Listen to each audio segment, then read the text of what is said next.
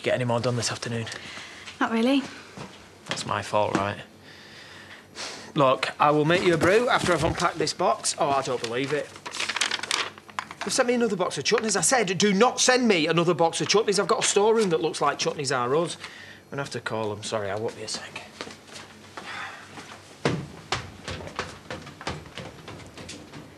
Well, as near missus goes, that was up there earlier. Tell me about it. Still, at least we got away with it. Dad hasn't got a clue. Jacob, David accused me of cheating, and we are. Guess I never really thought about it like that. Jacob, this isn't a game. If your dad finds out what we're doing, that it's you, he'll be devastated. He can't. You do understand that? Yeah, all right. Yeah? Because sending me that photo like you did makes me think you don't understand at all.